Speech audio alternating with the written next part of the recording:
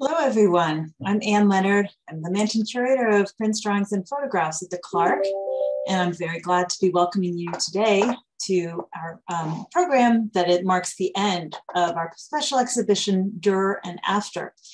So if you haven't been to the show yet, you have just a few more hours. I was down in the galleries earlier and there are people about. So it's been a wonderful occasion to celebrate one of our most beloved artists, Albrecht Dürer. 2021 is a year of anniversaries for Dürer. 550th anniversary of his birth. It also happens to be the 500th anniversary of his visit to the Netherlands at the end of his life. And it's also the occasion for 2021, that is, for a book that has come out and became a runaway sensation called Albert and the Whale. Here's my copy. It was a wonderful part of my summer reading. And we're privileged today and very happy to have, at least virtually, the author here, Philip Hoare. Philip is joining us from Southampton, England, where he lives. And we're disappointed not to have him here in person, of course. He knows our part of the world very well, and we are looking forward to welcoming him on a future real visit here. We will welcome him properly in person, but we do have his book in our shop for those of you who are in Williamstown, and we're very excited to hear from him today about the writing of the book, Albert and the Whale, and some of the contents of it. One of the things that I like in the book is that he reproduced the Clark's glorious drawing called Sketches of Landscapes and Animals. And as you will define from the title, the whale is one of the very preferred animals that we will hear about today. Let me give a brief introduction to Philip's background. He is author and professor of creative writing at the University of Southampton. He has written books called Leviathan or The Whale, which was the winner of the 2009 BBC Samuel Johnson Prize. Also Serious Pleasures, The Life of Stephen Tennant, Noel Coward, a biography, and England's Lost Eden, Adventures in a Victorian Utopia. Philip is also co-curator, of the Moby Dick and Ancient Mariner Big Reads, among other whale-related projects, which I think he may tell us about. And then finally, just a quick reminder for those of you who are new to Zoom or would like to pose questions after, there is a Q&A function in the bottom of your screen, which you can use to type in questions, which we will take afterwards. For those joining you on Facebook Live, you can also put your questions in the comments section and they will come through to us as well. So with that, let me thank Philip again for joining us and turn it over to him. Thanks so much, Anne. Well, welcome everyone and good afternoon. It's evening here in Southampton in the UK on the south coast of England. It's a grisly fall day and I'm really wishing I was in New England, which I do love, as Anne just said. And so I'll be talking tonight about my book, Albert and the Whale, which was born in Massachusetts. It came about when I was in Boston one February. I was doing a book tour. It was a snowy, cold day, and I had to get in out of the cold. And I wandered into the Museum of Fine Art, and there was a show of Dürer's prints, the woodcuts, and a couple of the engravings. And I was astonished at being really brought face to face with these images, which were quite familiar images to anyone who loves art, who's interested in art. I mean, they're sort of images which they're there, they're sort of part of the currency, really. But standing in a gallery on my own that afternoon, I just thought, this is incredible. I mean, these images might have just been run off the office photocopier. They're just so immediate, so stark, so modern. The black and whiteness of them really struck me. And it really struck me how Dürer especially represented animals, as Anne intimated. That really is partly what grabs me about Dürer. So I've just got some images which we can talk about, hopefully. Let me grab control of those. And so Excellent. So this man, Albrecht Dürer, he straddles two eras. He's rather like a Janus figure, a two-headed god, looking backwards to the medieval period and forwards to the modern period. He was born in 1471, died in 1528, which means he hits his acme, his peak, and at the age of 28, and 28 was considered the peak of one's working life at that period, right at the year 1500.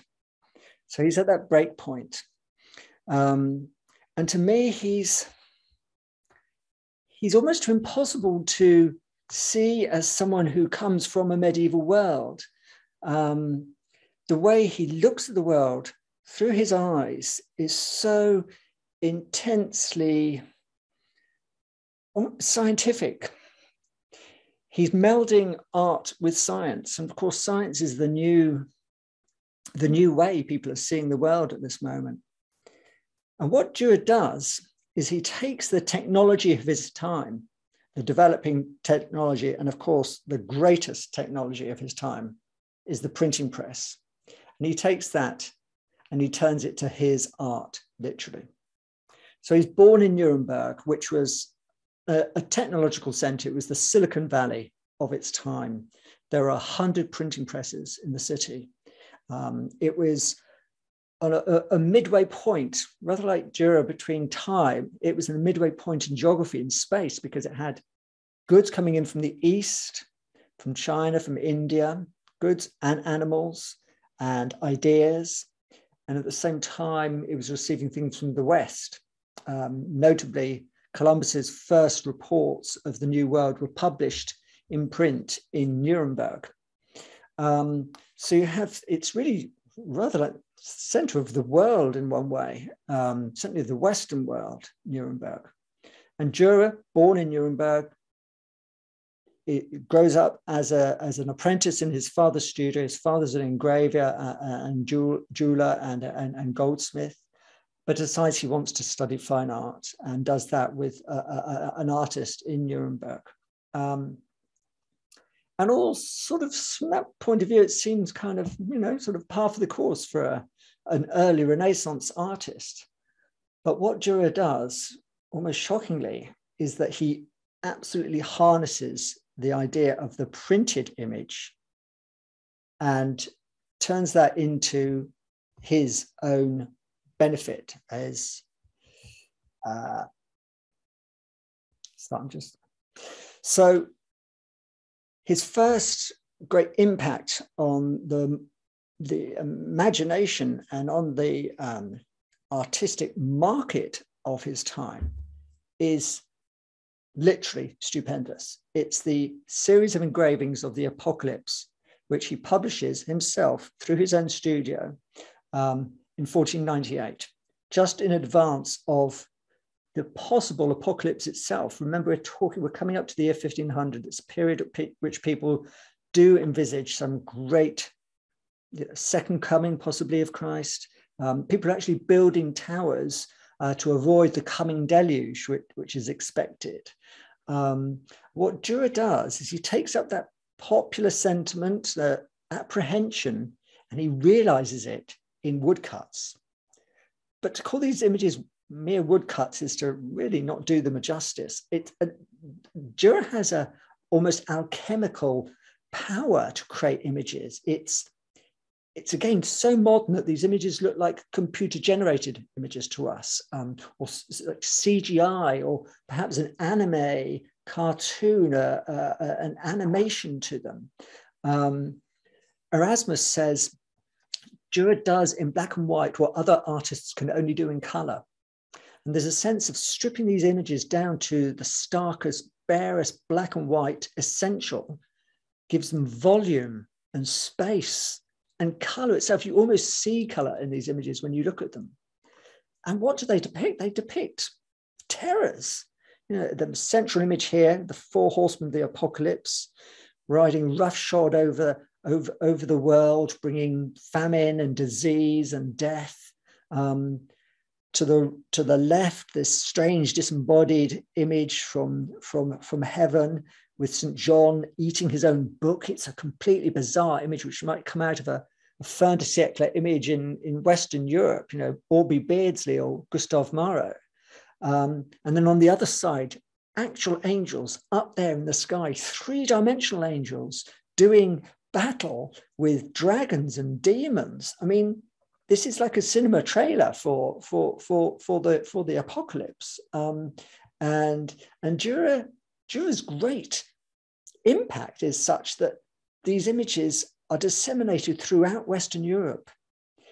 He has franchises who are selling these images in various other countries. You can buy them from England to Norway to Italy. It's that way that he actually achieves this extraordinary reach. He becomes really the first international artist in many ways. And sometimes people will paste them up on the wall, like modern day posters, color them in, rather like we have coloring in books now. And it's really that way that, to me, he's kind of almost like an Andy Warhol. He's producing like these screen prints. And it's almost and of course, these images are often not even cut by himself. He draws them, but the design is made by the woodcutter, the person who's cutting the blocks. So there's a sense of the mechanical process, which seems very modern to us now. And he's incredibly ambitious, Dürer. He's always looking for the next way to advance his art in quite a sort of German way and in a technical way, in a way, but also with this fine sense of the aesthetic. And how do you advance from this technical innovation? Well, he does it by going one technological stage further and creating engravings. Now, for anyone who's lucky enough to see these images in real life, editions of these prints from Dürer's time, you'll know they are just astonishing. They're images into which you almost can dive. For instance, the image on your right hand, the Night, the Death, and the Devil. The layers of perception in that image are such that when I first saw it in the flesh, as it were, it was almost like I was watching Narnia come to life, or Lord of the Rings, kind of a science fiction fantasy film, because you can peer so far into that image and see the tower in the very background, and you can only see this in real life. Don't hope to see it in a print or a reproduction. You have to see the edition in its real, the print in its real life form. And you will see around that tower is a murmuration of starlings, a flock of starlings circling the tower. It's unbelievable. A modern artist working at RISD, Rhode Island School of Design, Andrew Rafferty, has tried for 20 years to reproduce square inches, just a square inch of a Dürer engraving. He finds it impossible. He really can't work out how he did it. There's something quite magical about these images.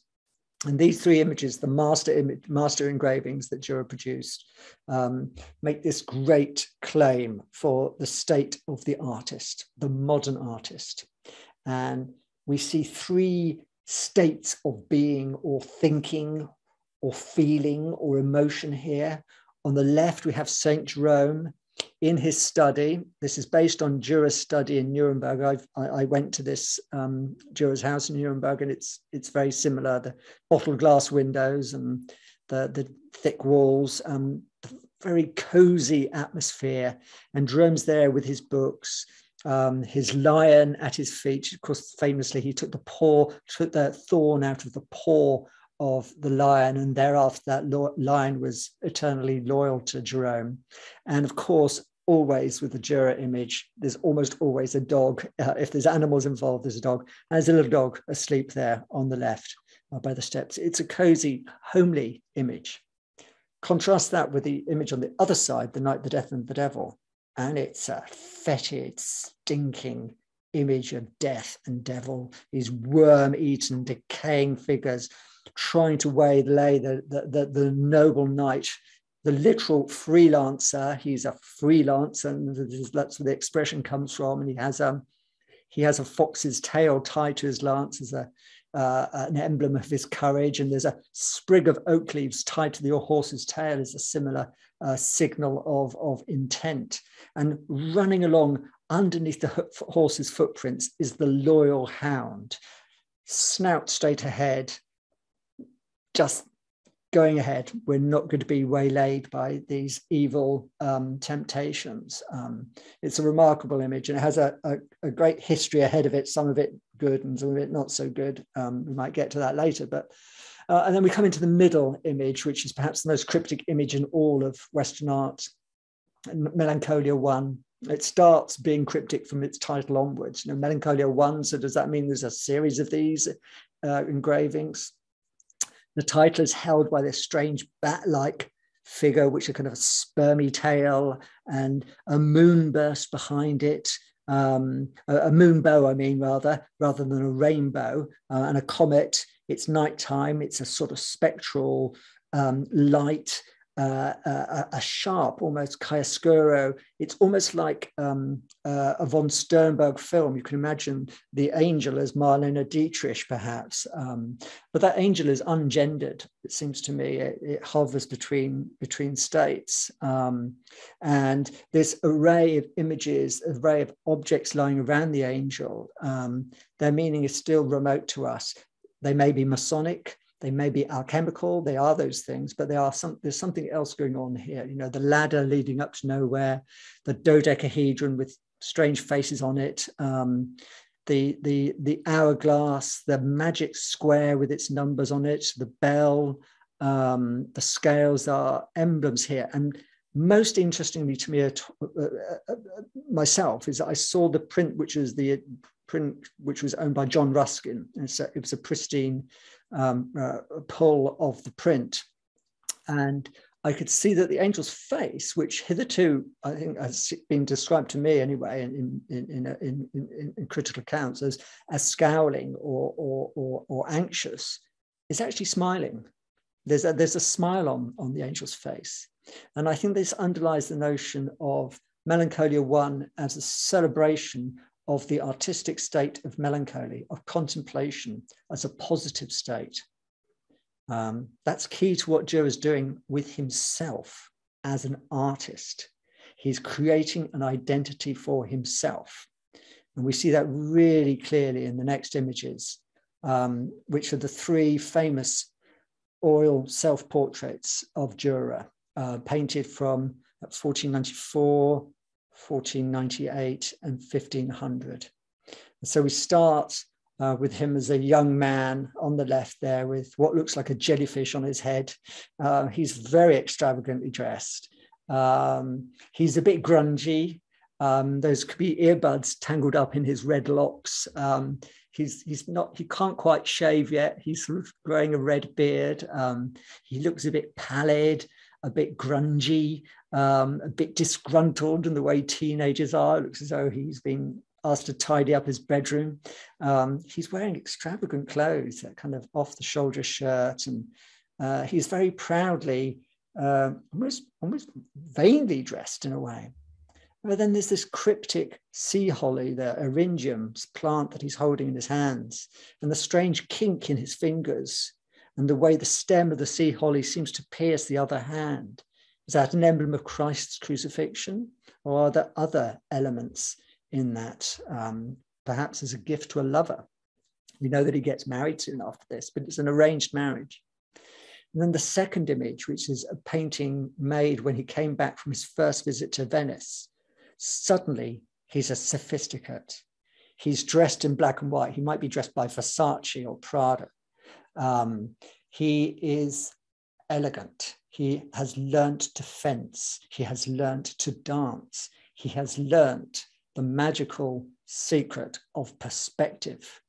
And he's showing this by the fact that it looks as though he's traveling in a train going across the Orient Express across the Alps with the Alps in the background. Of course, by showing the Alps in the background, he's showing he's a traveler.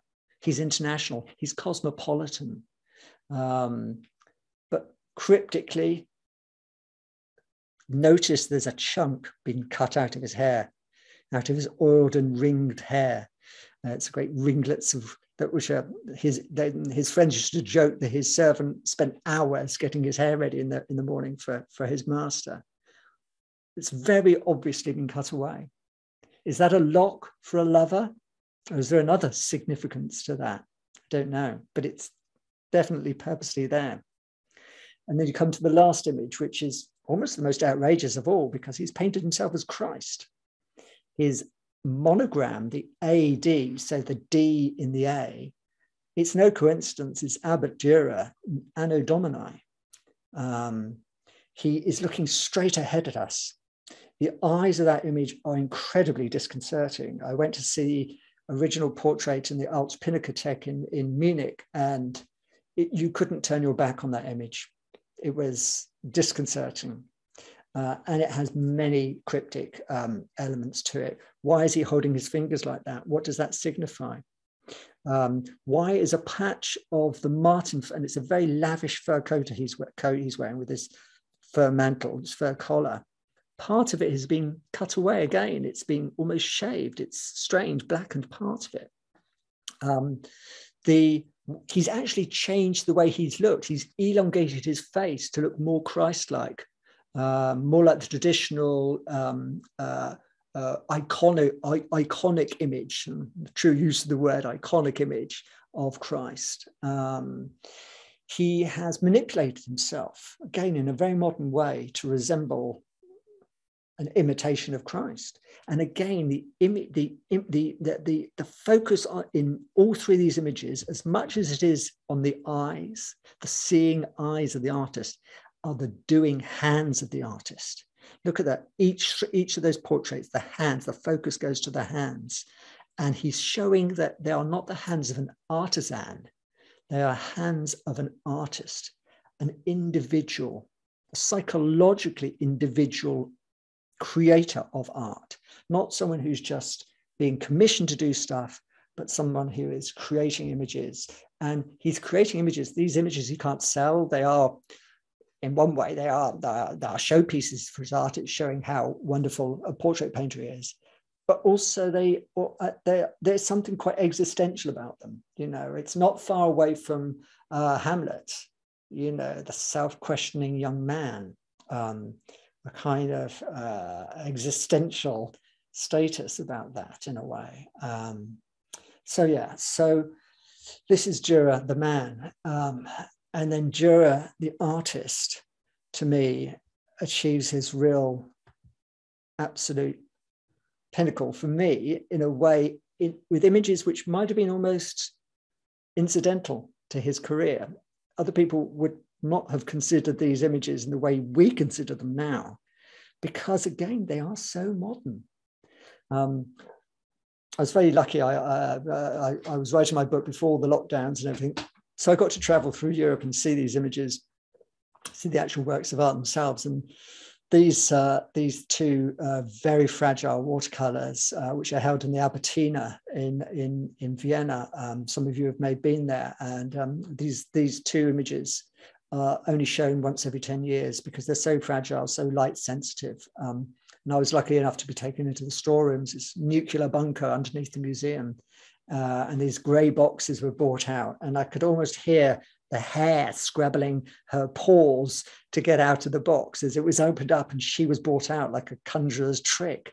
And it is a trick. I mean, it's a trick. I mean, that hair is life size. She's painted with a single hairbrush, the lines on the last sort of finishing touches, the fur of her coat. You feel as though you want to pick her up and stroke her ears, or maybe explain the history of art to her, as Joseph Beuys did. It's a direct reference to Dürer. She's sitting, the perspective from which we see that hair is remarkable. It's like we're seeing her from a little bit above. She's probably sitting on his kitchen floor. In fact, the curator of the Albertina joked, but he wasn't joking. He said, actually, probably the next moment she was in the cooking pot, which is not a very modern concept. But the hair, of course, has other associations, religious with the Virgin Mary, pagan, being hermaphroditic. It's a very, very powerful image, and it does stay with us because it does seem so modern. Placed next to it, the large clump, the large turf. It's a still piece of summer. It's like a snapshot of summer. It's like he's taken a Polaroid of a clump of earth outside the castle walls of Nuremberg. They're just dandelions. They're weeds. No one painted dirt before Dürer. They almost wouldn't dare to. It's almost blasphemous. It's God's eye, God's hand that creates these, not the artist's hand or the artist's eye. And you can see the roots of the plants. And there's something about this image which has stilled time. It's like a microcosm of the macrocosmic world, the new world, which is being seen anew by scientists, by artists. The dandelions will burst into those clocks, the great fluffy balls, and the seeds will float into the sky. And it's almost as though time has stopped, but time is going on. There's something incredibly moving about these images. They speak of Dürer's intellect and his childlike enthusiasm, his naivety. All artists, all good artists, are childlike, naive, looking, staring in wonder. And that's what Dürer does to me. He looks and sees in wonder. And so what can he do to follow that? He can paint the beginning of time itself. This image is no bigger than a paperback book. It's in the National Gallery in London. It's on the reverse of it is an image of Saint Jerome in the desert, again with his lion, beating his chest with a rock. And he's in the desert, beating his chest with a rock. And the place in which the rock hits his chest directly corresponds, as you turn the picture around, to the center of this comet. And it is a comet. It's a comet, but it's more than comet. It's mega comet. It's exploding. It's a kind of fireball. It's a metaphysical image. It could have been made by William Blake. It's one of my favorite images of Dürer's because it's so huge, but it's reduced to something just so small, only smaller than an iPad. And to me, it just speaks of his wonderful vision and the darkness of his vision. He was often having visions, and his perception of the world sometimes seems a little bit almost drug-like in a way. There's something that in the way that he perceives things, and at a time of changing faith, he's working at the time of Martin Luther.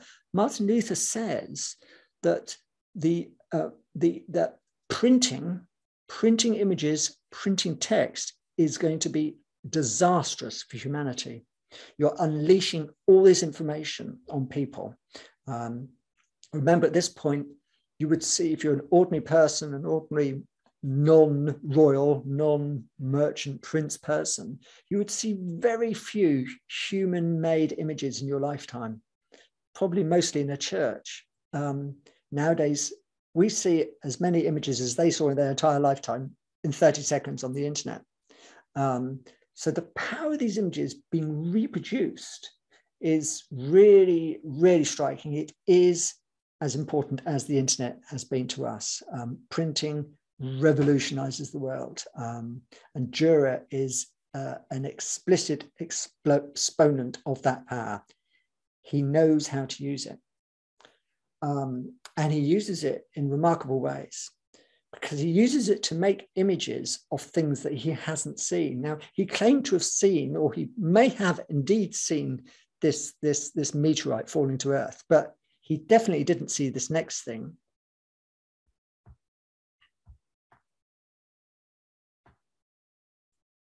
Oh, sorry, gone too bad. Which is a rhinoceros. Now, this is one of Dürer's most famous and most successful woodcuts. It went to 8 editions. It's literally immortal because they were still printing from the wood block, the same block, after Dürer died. So it's almost as his art was living on after him. Now, this rhinoceros was the rhinoceros we knew in Western Europe for about 400 years, until the invention of natural history documentaries, basically, and zoos, I suppose. But the amazing thing is that Dürer never saw this animal at all. It was an Indian elephant, rhinoceros sent to King Manuel I of Portugal. It arrived in Lisbon in May 1515. And Dürer was receiving reports of this extraordinary animal arriving on European shores, one of the first times it had been seen, certainly since classical times.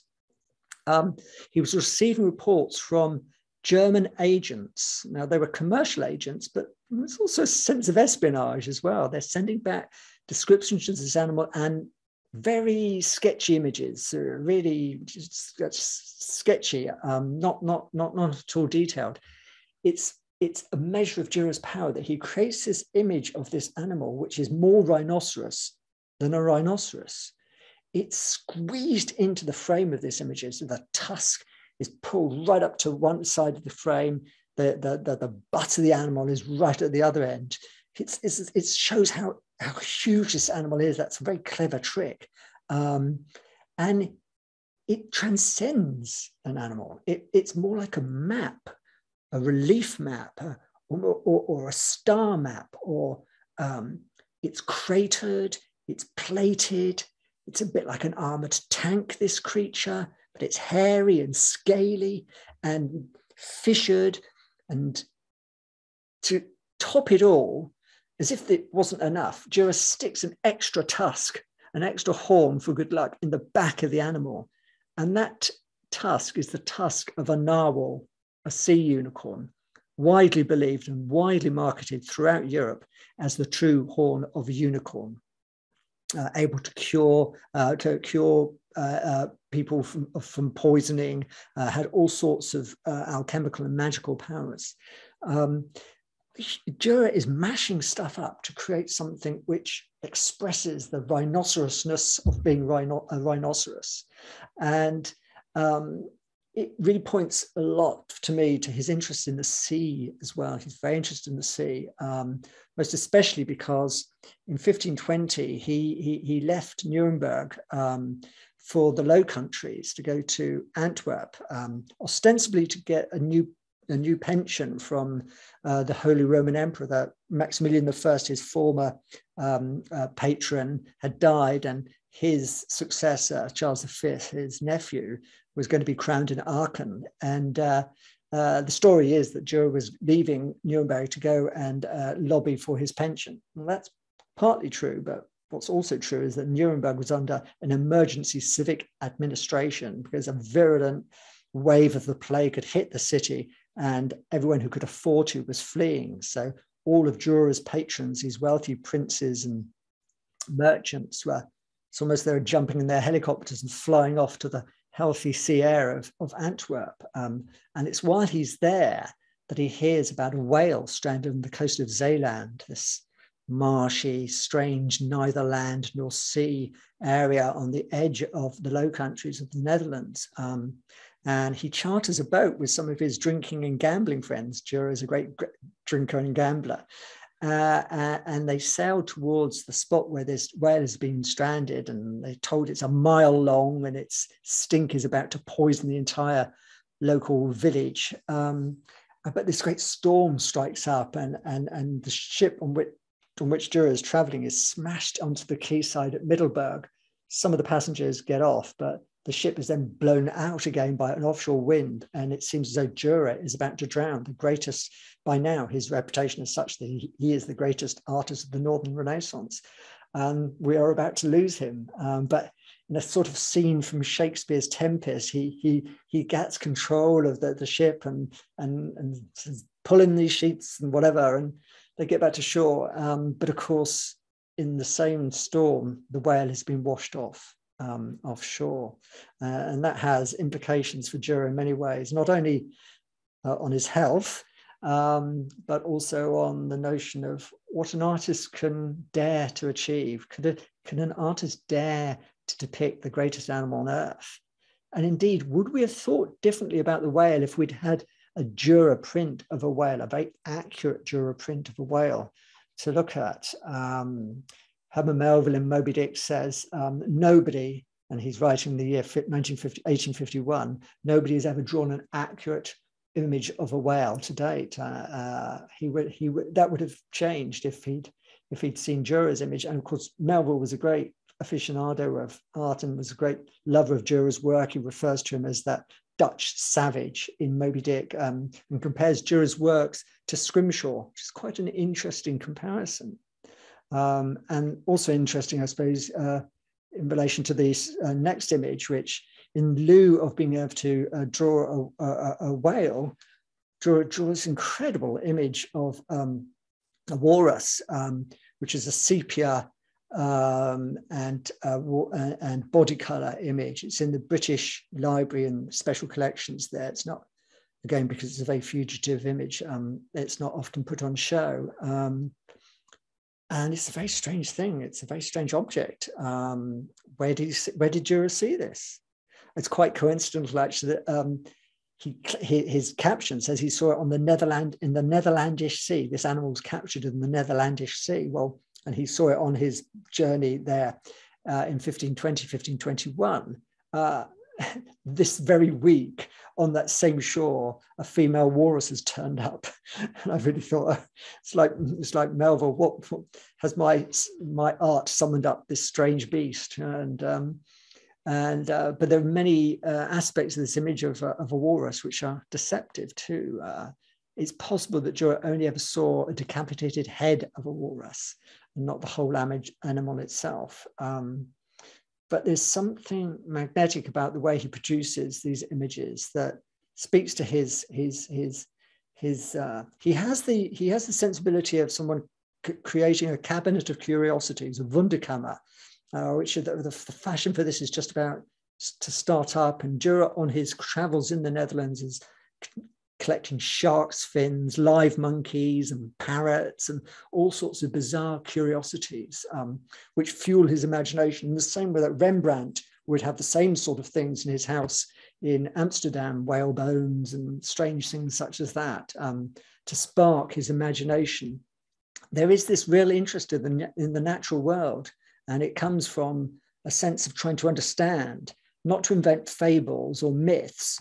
Dürer is always very keen to dispel those things. And so for me, because of I have a great interest in whales, particularly having written about them and about Melville, I would love to have seen what he did with that whale. And the strange thing is that we can sort of see what he would have done with that whale, because such was the power of his art that he really influenced a lot of artists in Northern Europe, especially, and especially in the Netherlands. And one particular artist, Jan van Sanredam, who actually was creating copies of Dürer's engravings of Melancholia, made this image,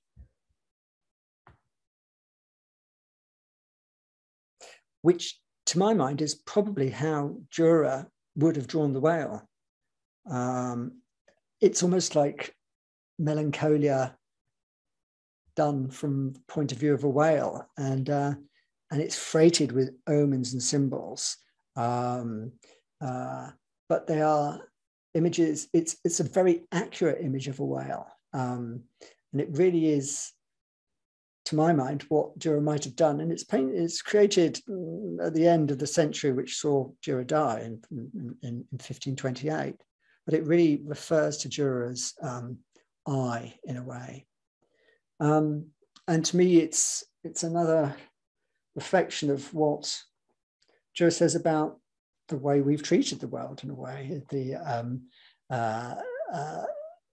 Dürer's span, his time on Earth, really coincided with the beginning of the Anthropocene, the point at which we started to affect the ecological balance of the planet, the exploitation that began around this time, both of animal resources, of human resources, enslavement, all these things that were in the future, and in which many ways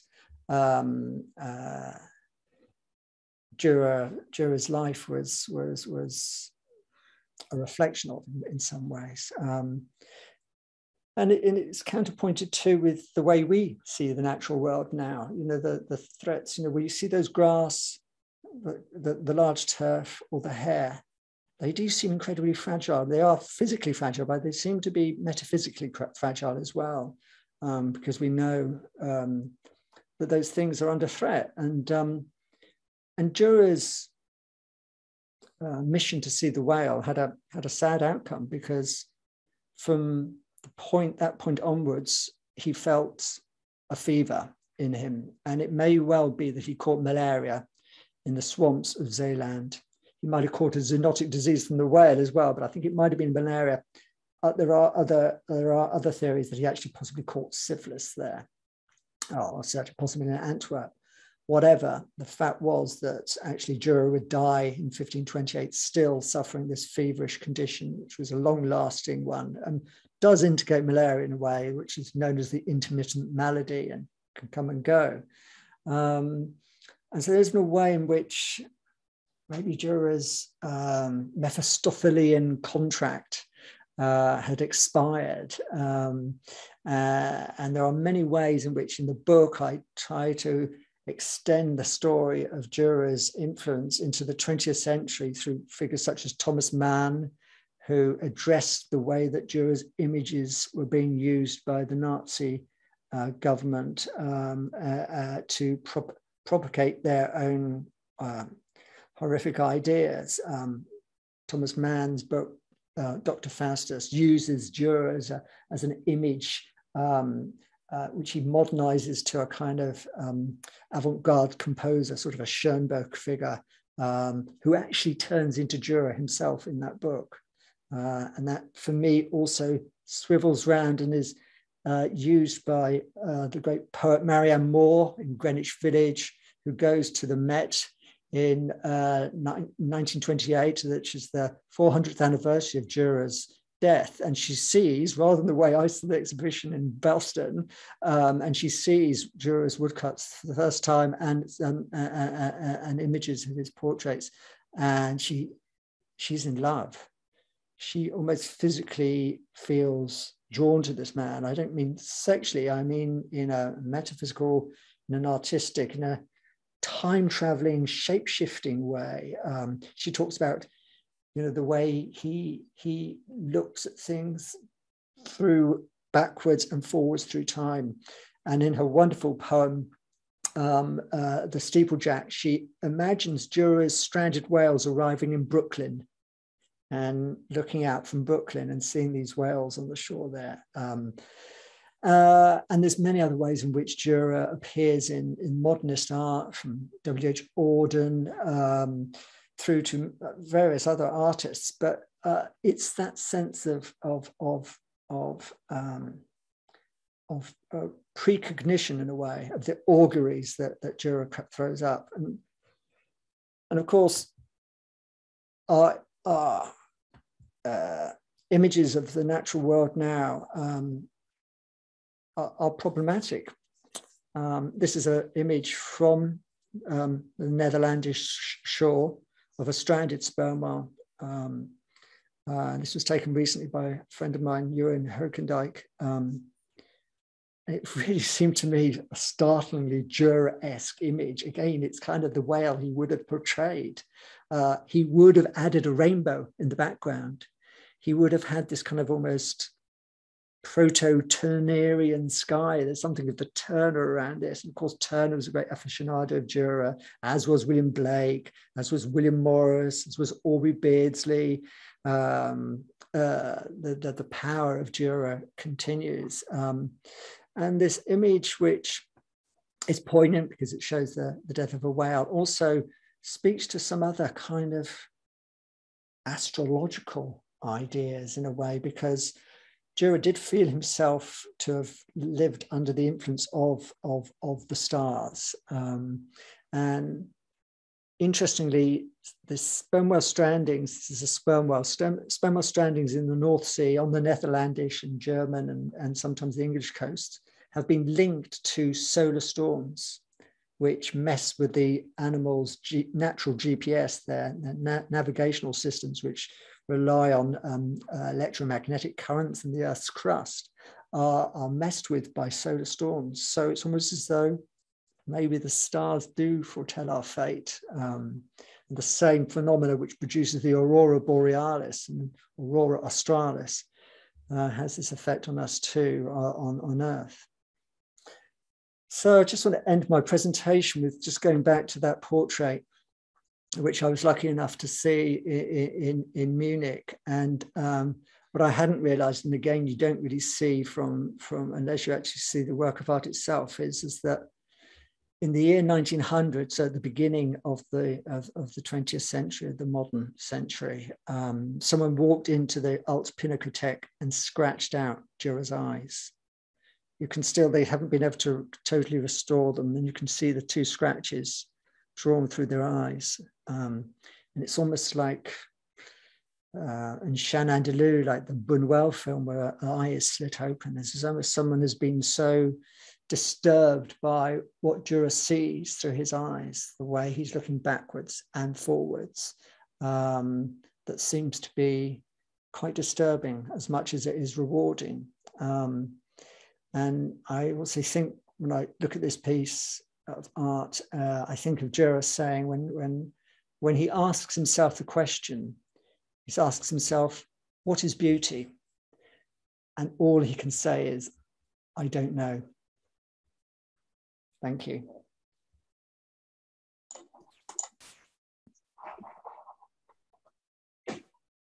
That's lovely, Philip. It's very hard to follow that comments, except to say thank you. You've conjured up really so much of the experience of, at least mine, of reading the book and the way that your reflections travel through time, that they teem with detail and illusions, and best of all, really restore the wonder of these images. So thank you for that.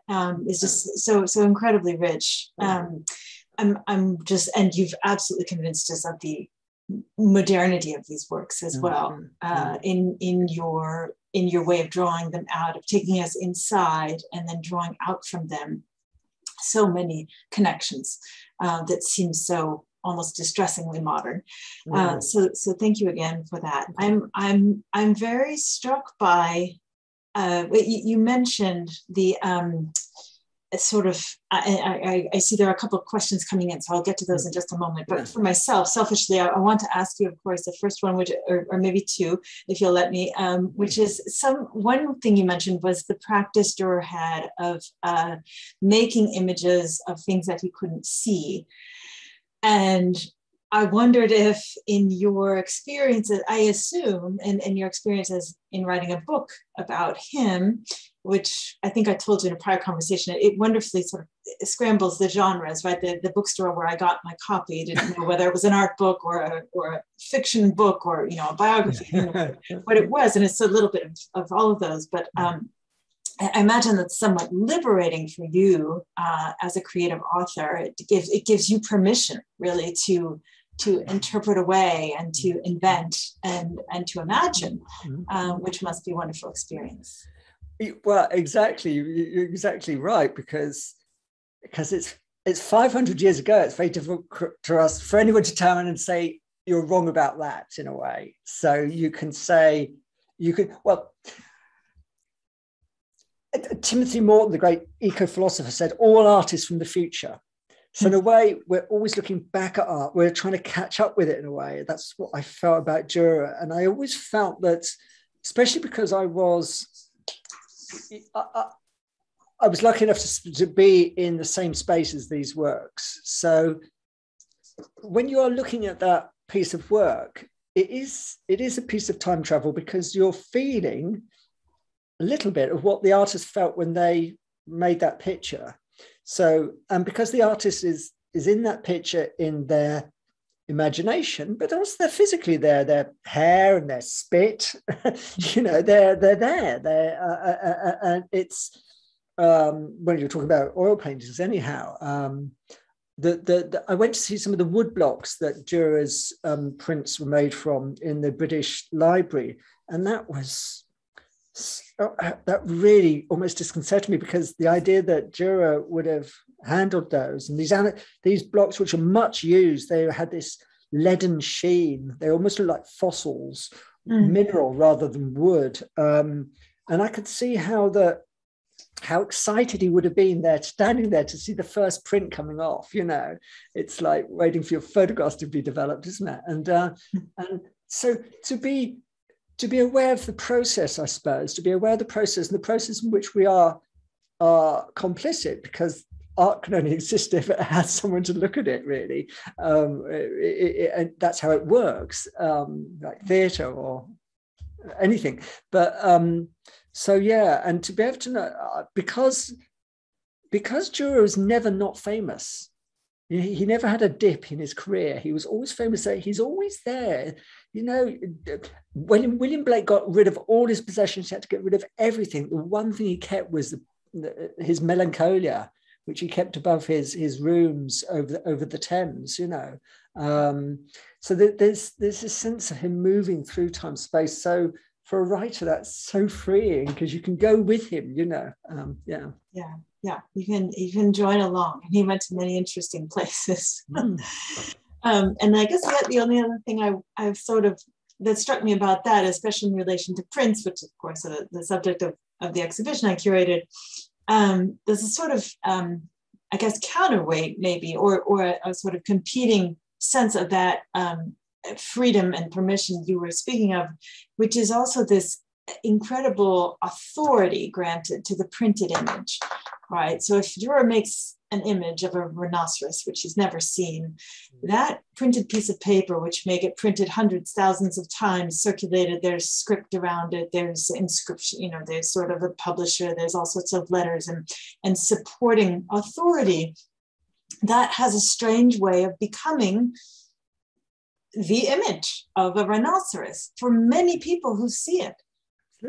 Absolutely. When I was writing the book, I was in Nantucket, and I got a bottle of wine from the local liquor store, and I turned around and it was a Dürer's rhinoceros on it. It was so funny. But yeah, because that is the extent of his power, but it is print, as you say, it's printing that has allowed that to happen, because it's amazing that that image actually ends up in a Colombian villa at the end of the 16th century. That image is painted on the wall, and because it's even transcended the printed image, because it becomes, its power goes in beyond its own physical self. That's what he's launched. Yes, really remarkable. Wow. Well, thank you again. I have a question here. It's a little cryptic, but I'm just going to read it to you. And it says about Spinoza's reaction to Dürer. Can you speak to that? Spinoza, I can't recall that. I might have to be reminded of that. I know Erasmus's reaction. I've forgotten Spinoza. Sorry. Sorry, I'm not encyclopedic on the. Maybe our attendee can remind us in the comment. Okay. All right. So yeah, and then you have praise and thanks from another listener and watcher who's saying this talk was absolutely wonderful. A question about whether this recorded presentation will be available for future viewing, and the answer is absolutely yes. So we're glad to be able to offer this. I don't see any more questions in the box. I encourage anyone listening who has questions for Philip to pose them through either Q&A in Zoom or by comments through Facebook Live. But what I imagine would be happening is sort of what's happening in my mind, which was that it's overflowing with ideas and thoughts and illusions and beautiful images that you brought to life, somewhat in the way that Erasmus said Dürer did with his own black and white images. So they're in full color, technicolor. And so I just want to thank you again for this presentation. Excellent. It's my pleasure. Mm-hmm. And we move one more coming through. Nice. Oh, this seems to be someone from perhaps a fan who knows a bit more of you and your habits, asking if you still swim daily. I do. I swim today. I often swim in the dark, 3 o'clock in the morning. Sometimes where I live, there's zooplankton, which are bioluminescent in the water. So it's for starry night. You have stars in the sky and stars in the water. So yeah, it's kind of wonderful. In fact, I learned that in Provincetown. I learned my landlady in Provincetown is an artist called Pat Grew, and she turned me onto the sea in a way. She's a wonderful woman, and she had this house which is built over the sea. So I could almost roll out of bed into the sea. And once you start getting to that kind of, you can't really go back in a way. It just becomes compulsive, and you're governed by the tides, and so you're governed by the moon. So when it's a full moon, that's So I do. I'm obsessive about it. Thanks, Meg. Yeah, well, it's only October in New England, so some of us may still be able to aspire to that habit before winter sets in completely. But again, just want to say thank you so much. Thank all of our viewers for joining for this really lovely event. I couldn't have wished for a more appropriate and sort of mind-blowing closing day event for the exhibition. So thank you all, and hope to see you soon around the Clark, and that includes you, Philip. Hope to see you soon here when you will. Yeah, you will, God willing. Thank you. Great. Goodbye. Thanks. Cheers. Bye.